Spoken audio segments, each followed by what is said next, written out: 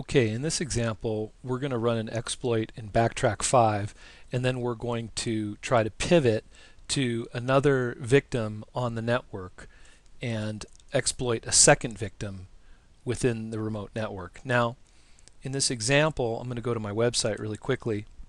What we're hoping to accomplish here is we're going to attack a visible, let's say, vulnerable client, in this case maybe a server or something like that. Typically this is the way it would work.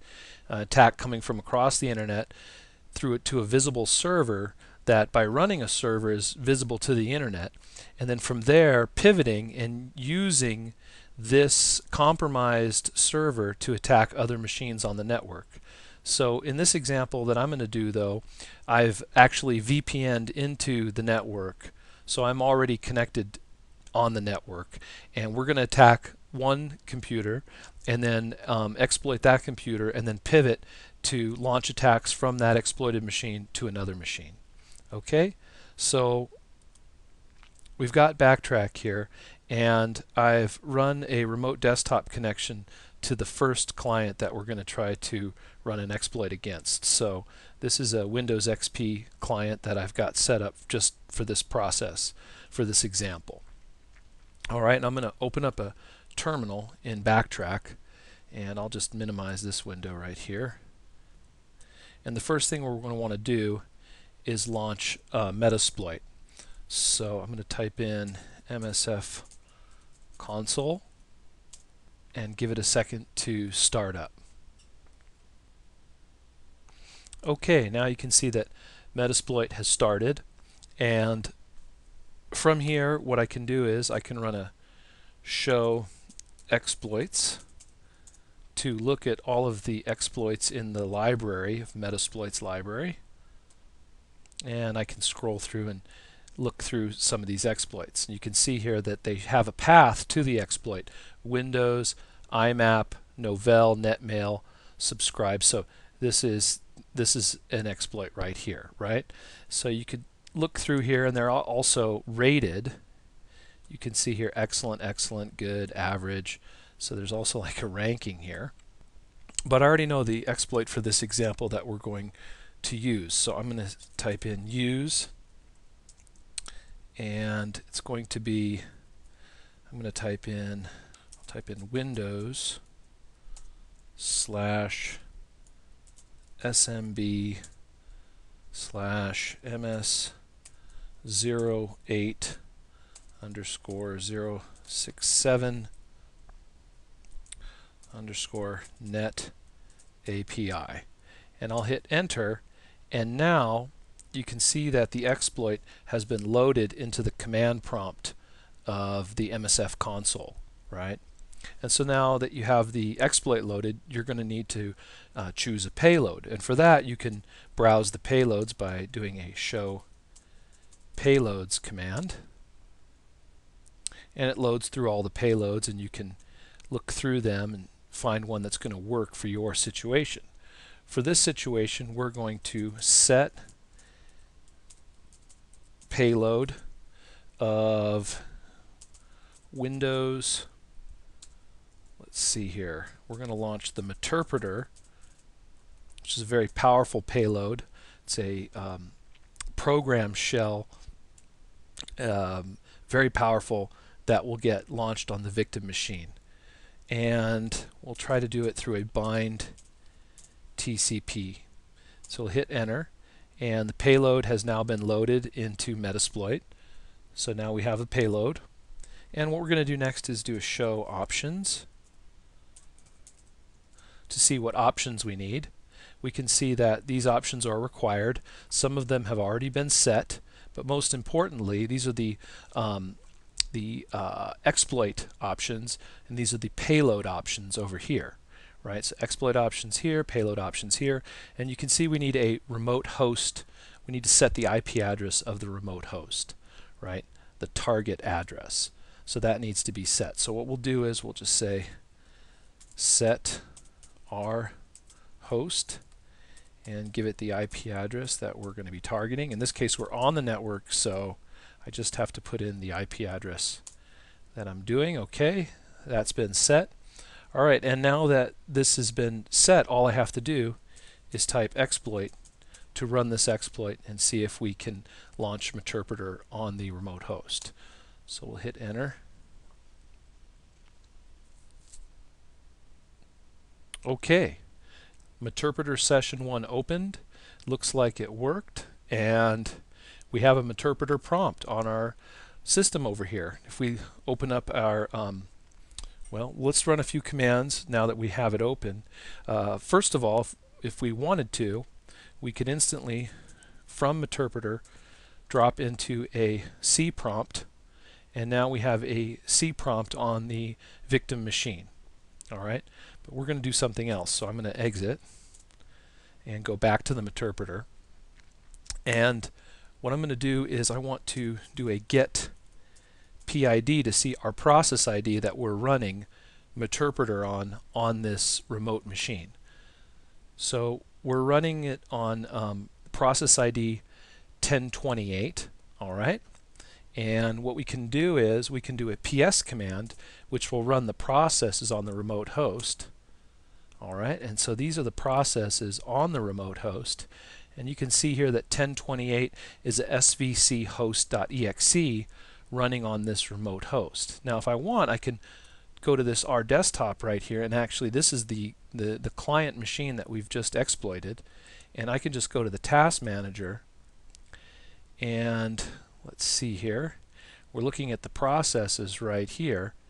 Now it doesn't really give you the process ID from this listing, right, but we can see from our terminal window that 1028 is SVC host. So what we have done is we've dropped Meterpreter and we're running Meterpreter through one of these SVC host processes. But what we're going to do is we're going to show another powerful part of this. We're going to try to go into the lsas.exe process. Okay, so lsas.exe, we're going to see if we can migrate to this process here. The lsas.exe is the Local Security Authority Subsystem service, and it's responsible for enforcing security policies on Windows system. Wouldn't that be great if we could just launch our exploit into that service? So what we're going to do is we're going to look here to see what process ID it's running on. It's running under process 700, and all we'll have to do now is just migrate over to that process. So what we'll do is we'll type migrate 700, hit enter, and we'll see if we can migrate. Okay, and it worked. So now if we do a get PID, you can see that our process ID that we're running under is process ID 700. So that's pretty great. Alright, now what we're going to do is we're going to background this process, this Meterpreter process, and we're going to try to route and attack another host. And we're going to try to pivot and use this Windows client to attack another Windows client on the network. So what we'll do is we'll do a Control-Z to background the session. I'll hit Y and enter. Alright, and you can see we've left the Meterpreter session, and you can see that when I did a Control-Z, it also told me, do we want to background session 1? So that was session 1 that we were working with. We're going to need that as we try to launch a different session. Okay, so now what we're going to do is we're going to route to victim number 2. So we're going to type route add, and we're going to put in the second victim's IP address. Alright, that sounds good. And we're going to also give it a subnet mask. Alright, and then space and the session ID. Alright, so then that was the session ID was 1, so we'll hit enter. Okay, so now that we have our route added, we can try to just go through some of the steps before and see if we can do the same process once again. So what we'll do is, I'm using up arrow to scroll through my history, and we'll type in use Windows SMB. We'll use the same exploit as before.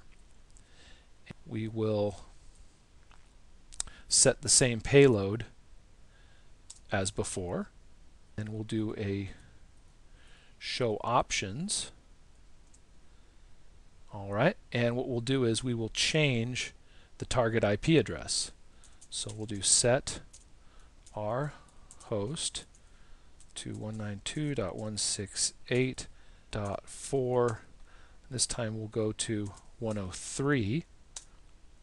Alright, and now all we have to do with that set, we can do another show options just to verify. Okay, yes, we have the right IP address in there. Alright, now all we have to do is type exploit to launch our exploit and try to launch it on a second machine.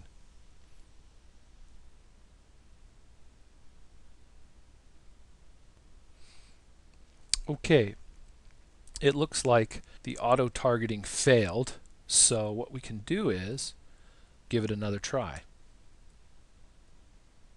First of all, let's see if we can ping this other host from here.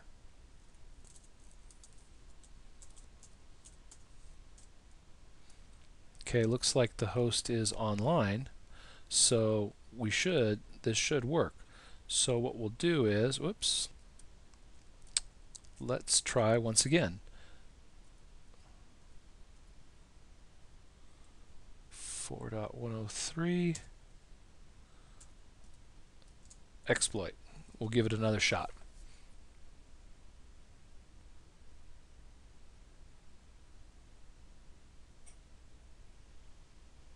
Okay, it looks like it worked. All it took was a different session. You can see down here it says Meterpreter session 2 opened from host 104, 4.104 to host 103, and so now we've compromised a second system from the first system that we've compromised, and we've successfully used pivoting to attack a different client. We can type help in the Meterpreter prompt to get a listing of all of the commands that we can run through Meterpreter. Alright, and what I could do is I could make a directory on there. Let's say mkdir make directory. Hello, I left this. Alright, so we'll make a little folder on the system. Alright, we've just created that directory. So now what we could do is we could close this, our desktop session, and launch a new one and see if we can find that.